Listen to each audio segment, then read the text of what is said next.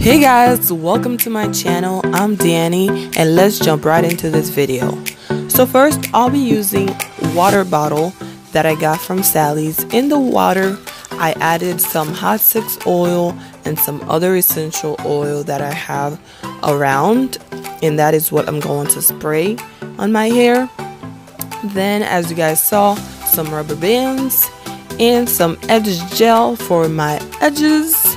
It's not the best, but that's all I had. We're gonna make it work. We'll try to anyway.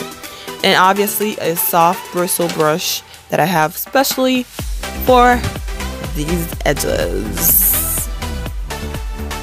So first, I will be spritzing my hair with the water solution that I told you guys all over my head to get my hair a little bit moisturized and more damp, because the drier it is, the harder it is for me to do anything with it, so that's why I'm spritzing some water.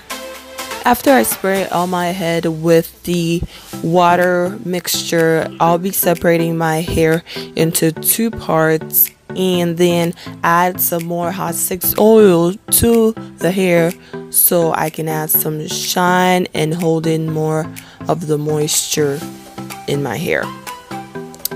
Now I'm just gonna let you guys watch what I'm doing, and I hope you guys can tell what I'm doing, and hopefully you can do it too. But anyways, you guys, I will talk to you guys later.